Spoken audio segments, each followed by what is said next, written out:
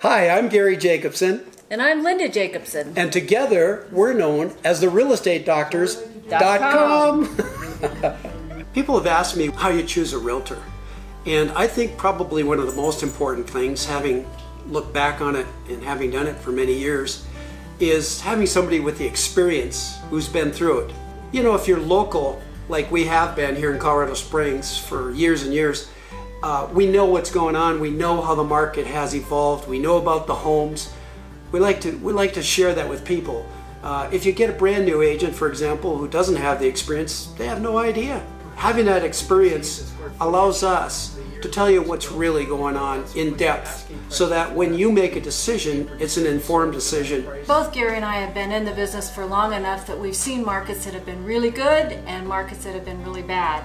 And so we can guide you through all the different markets that there are and give you the pros and cons of doing different things with your listing and pricing and marketing, because we have the experience of being in all those different markets. When I ask people why they have called me because they were unsuccessful with someone else, is the communication. I feel it's very important that we understand how you like to be communicated with, because there's so many things to talk about in this business. It's not just, you know, throwing a sign up in the front yard and getting a contract. There's a lot of pieces and parts, so we want to be able to communicate with you through feedback and things like that. Exactly.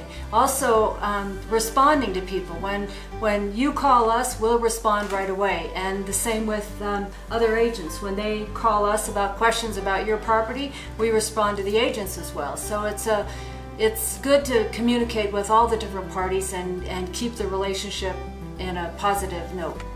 Linda here is fantastic as my teammate in staying in touch with people and looking at it from a different set of eyes. Don't you? I do. It seems to work really well, especially when we're on listing appointments and we're trying to help sellers get their house prepared for sale.